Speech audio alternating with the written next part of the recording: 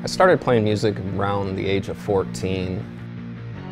Initially, I started out on bass guitar. The deciding factor for me was when I heard the band Racer X for the first time, and I heard Frenzy, and I was like, yeah, I really want to play guitar. And I made that change around 17. By the time that Stone Sour actually got signed and was going, I had already was married, had a daughter, and at that point was working at a sign company. Stone Sour kind of just naturally happened, you know. It started off with Corey and myself doing it for almost 2 years, just the two of us writing on his downtime from Slipknot and making music that had no boundaries. That was the main thing for us, is we wanted to be able to do heavy stuff and acoustic stuff and all the stuff that we loved growing up and not have these rules of it needed to be this or that.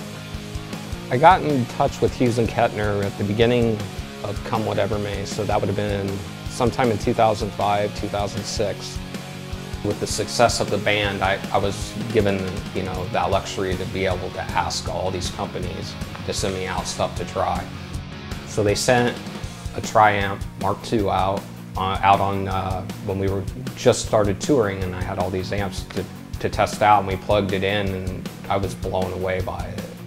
I'm really stoked on the new Mark III version of the TriAmp. I played the TriAmp Mark II for 10 or 11 years.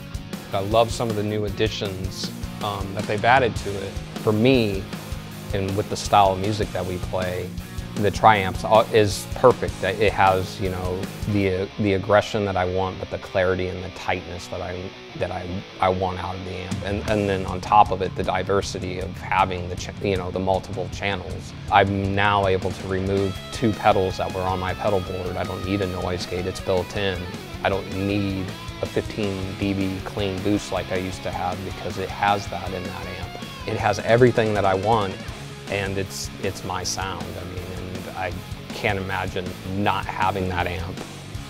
For me, it kind of came late as making a career out of music.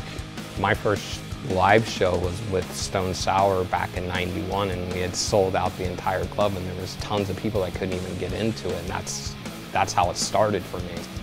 Everybody dreams when they pick up an instrument to be able to do it professionally, and to have it come that late is kind of unheard of. My journey to get to that point's been long, but it's been definitely different than everybody else's. You're always searching for the perfect tone, or to always try to better the tone that you have. There's just something about a tube amp.